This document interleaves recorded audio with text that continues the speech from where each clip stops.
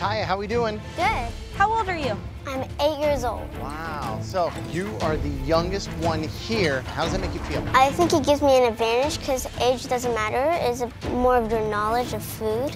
Now, what is that burger? This is my Wagyu Rizzini burger. Even the youngest competitors can teach the judges a thing or two on MasterChef Junior. Chef Graham Elliot returns for season 4. Can't believe 4 years. Can you believe it? That's crazy. I know. And it's this Friday, and he's also celebrating the launch of his first cookbook because he's a busy guy. Cooking Like a MasterChef 101 Recipes to Make the Everyday Extraordinary is in bookstores right now. But right now, Graham's with us in our kitchen, and you're already busy at work. Can you believe it? Always. Always.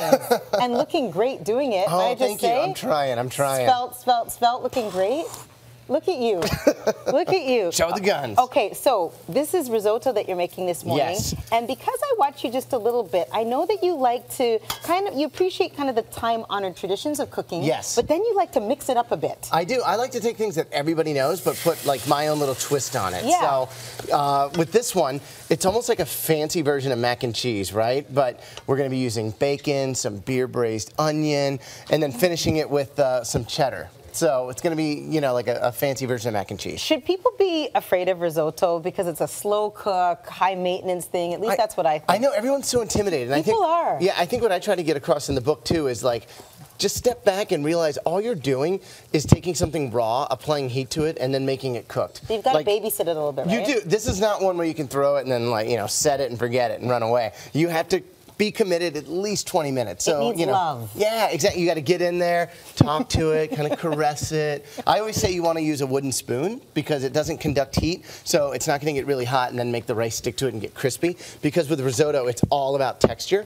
And I go in the same direction, so like a nice little dance versus all over where you can break up the grains. Go in the same direction. Totally. So again, it's like a zen moment of cooking. Okay, I'm zen about what's going on over here because you mentioned the onion, but you've got a couple of cheeses happening here, Graham. I do. And life is good when there's cheese. Exactly. So look at these little babies, right? So you got them caramelized. We're going to add some beer. We're going to braise it. Some beer. Yeah, exactly. So when you cook it down in the beer, you get all those beautiful flavors that stew and kind of break into the onion. So that gives it this beautiful flavor. And I'm doing pearl onions so that I get, you know, almost one every other bite, like so a beautiful piece. Exactly, going on in there. Totally. Okay, so what we did over here, just real quick because we're cooking, yes. This is why you got to spend time with it. You can't boil it like pasta. You have to add a little bit of stock or water each time, and then that will be absorbed by the rice. So now you do that, and then you go back over here and we can kind of finish up. And you go back over here because the magic of television.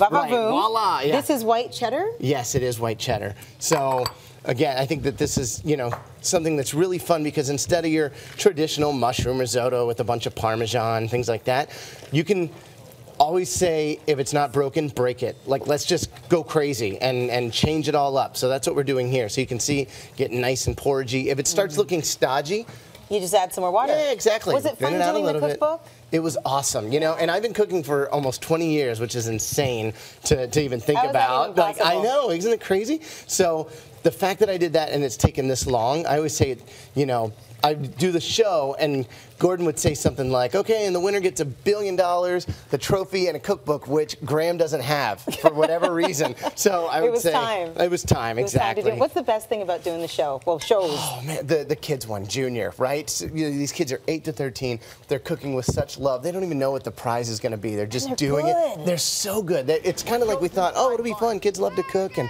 get them in here, and they're rocking out pasta from scratch, making raviolis, and we're like, oh my God, we got to make this harder because they're so good.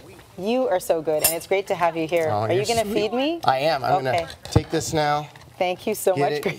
Get it all like right in here. Oh my gosh, I'm going to have to share this because I know Bev was salivating. Vicky over there, our guest coordinator.